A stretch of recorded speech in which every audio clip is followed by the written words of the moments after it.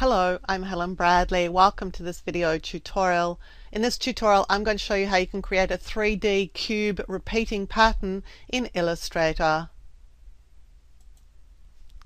Before we get started with this video tutorial, let's look and see what it is that we're going to achieve. I'm going to show you how you can draw this shape in Illustrator and then create it as a pattern. It's not quite as easy as it looks at first instance, but I'm going to show you exactly how it's done.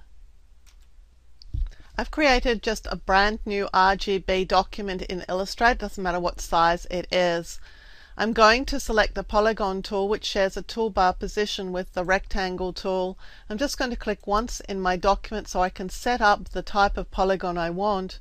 It needs to have 6 sides and I'm using a radius of 300 points. I'm just going to click once. So this is my polygon. To create the shape that I want, I need to rotate it around so that it's sitting on this anchor point. So with it selected, I'm going to choose Object, Transform, Rotate, and I'm going to rotate it 30 degrees.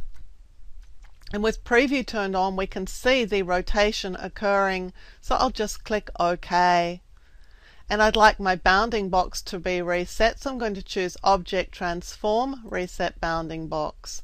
So this is now my hexagon, which is my starting point.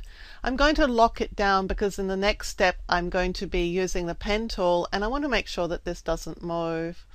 So let's just go and select a different color for the pen. Let's choose white, and I'm just going to deselect the fill. So I'm just working with a stroke here. And I'm going to click on the pen tool and I'm going to click right on this anchor point here, exactly on that anchor point and exactly on this one. So I create a line that is bisecting this shape. Now with the selection tool, I'm going to make sure that I have this path selected and I want to duplicate and rotate it. So I'm going to choose Object, Transform, Rotate. And I want to rotate it around 60 degrees. So I'm going to type 60 and I have my preview turned on so I can see the rotation that's happening. Now I don't want to just rotate it, I want to copy it at the same time, so I'm going to click Copy.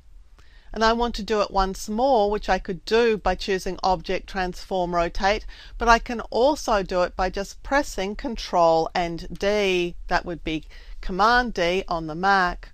So let's just click out of the way and we now have our lines that are breaking our hexagon up into a series of triangles, and we have the hexagon itself. I'm going to unlock it at this point and now select everything that is on this layer because I want to start merging this to build the shapes that I need. So with all of these shapes selected, I'm going to click on the Shape Builder tool. And now I'm just going to drag over the shapes I want to join. I want to join these two at the top, and then I want to join these two, and then I want to join these two.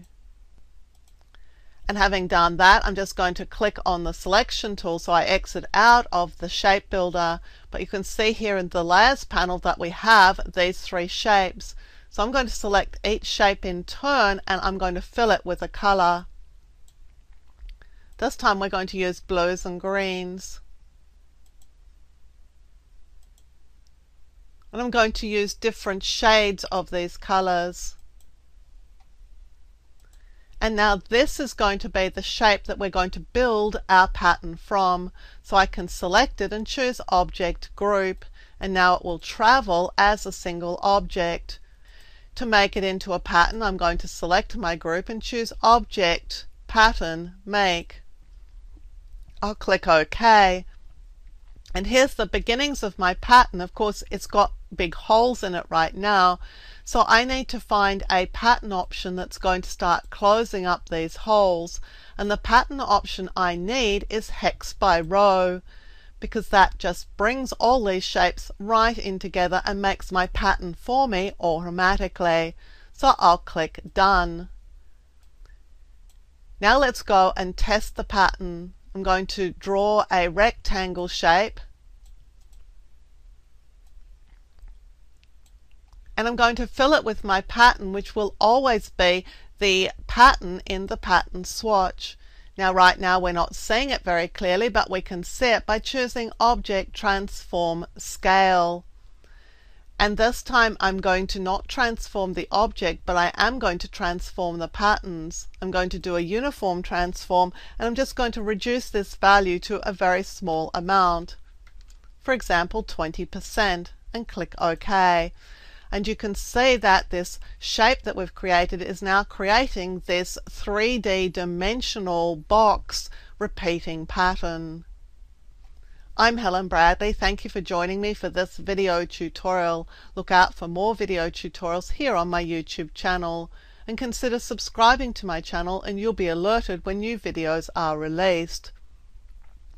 And visit my website at projectwoman.com, where you'll find more tips, tricks and tutorials on a range of applications including Photoshop, Lightroom, Illustrator and a whole lot more.